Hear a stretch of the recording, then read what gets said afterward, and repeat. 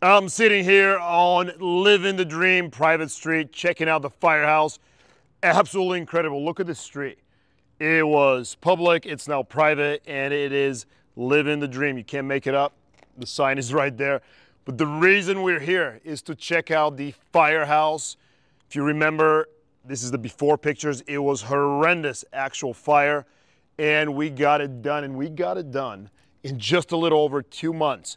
Now, in the fire world, that's lightning fast. Average fire is about 10 months from what I hear. So this was really fast. We pulled everybody off and got it finished. Brand new paint, new windows. I mean, it's a brand new house. We did a little gravel. As you know, I don't spend any money on landscaping. This is as far as I'll go. It's low maintenance. It is nice. New paint, windows, roof. I mean, the whole thing is brand new. They painted the door black. So let's take a look. See what the inside looks like.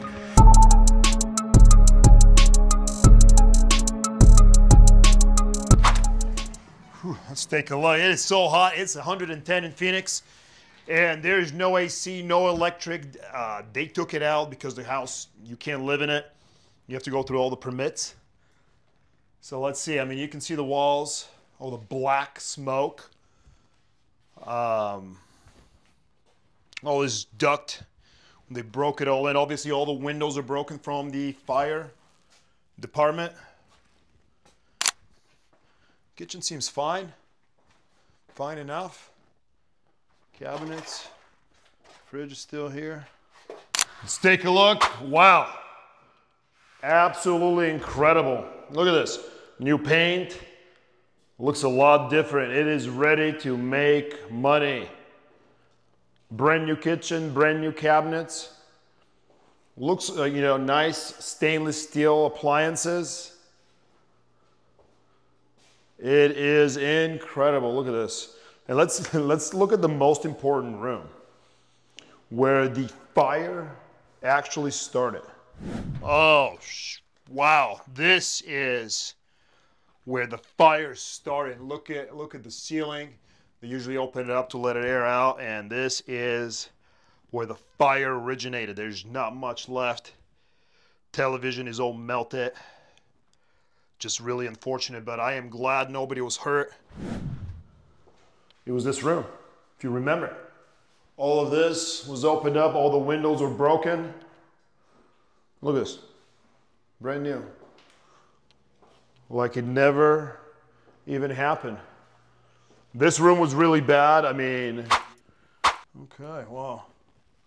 Mainly the mess when they cut up the ceiling, but it seems, and the window's broken, but it doesn't seem too bad in this room. Look at the befores. I'm going to put a few before pictures and look at it now. Nice closet. Everything brand new. New flooring in the rooms. It's got a bathroom's really nice.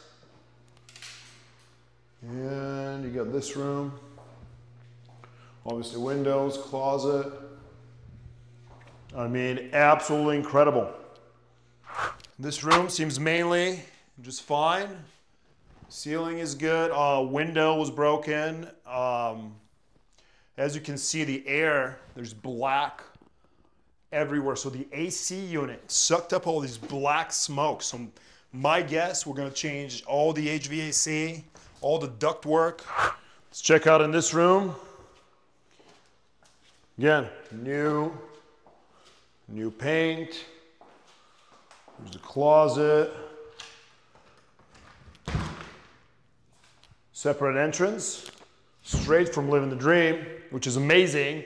And they have their own bathroom. I don't know what they did here, but hey, looks good. Nice and clean, brand new. I like it. Let's see what it looks like. Looks good, another little room. Let's take a look at the backyard. Let's take a look at the backyard. Looks amazing. We're gonna leave it just like this. If the tenants wanna put money in landscaping, they can, but I'm gonna leave it just like this.